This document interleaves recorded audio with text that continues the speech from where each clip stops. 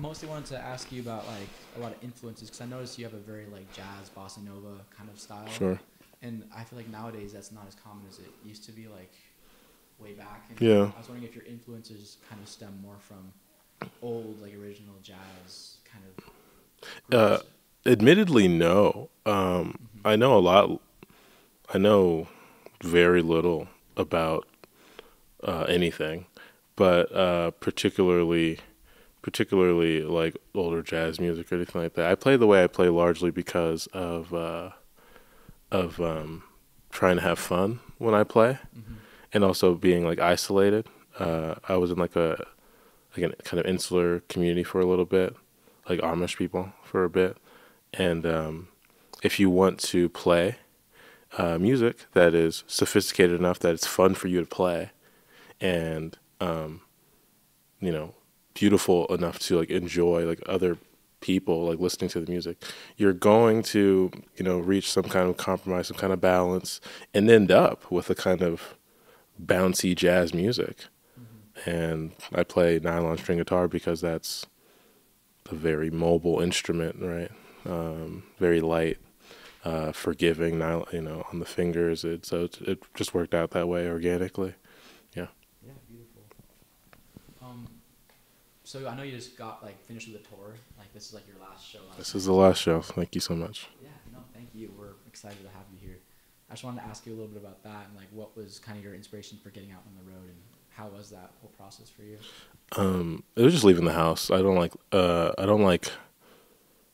to leave the house that much, but I'm so often out of the house. And this tour came about because of the South by Southwest festival.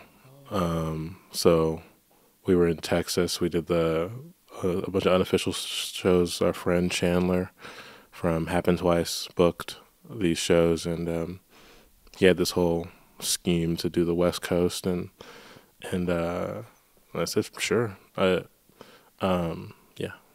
That's awesome. No, I love that. So any upcoming things we should know about, like as far as albums, new music, any upcoming shows, or just anything that you're up to in general? No, you can forget about me. It's not that important.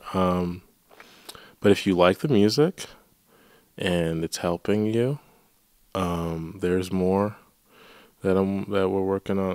I think I have like 7 songs rocked right now, kind of written, recorded, and then I want to make a record called The Charm. I'm working on this album called The Charm. I'd like it to be done, maybe out this year, or maybe it'll come out this year, maybe come out next year. I don't know. But I want to write maybe 3, 4 more songs. But that's where I'm at. There's an album. It's called The Charm. It's very, very beautiful, and I'm excited. Yeah. That's awesome. Is that album kind of similar, like jazz and jazz voicings, like pretty coloring? I mean, like I said, I don't know what jazz even is. Like, I is it are they is it complex or difficult to play? Maybe, yeah. Mm-hmm. I have big hands, and That helps. there's range. Is it expressive? Yeah. Is it sentimental? Yeah. Check it out if you want. Yeah. Awesome. Thank you so much. Thank you. Thank you.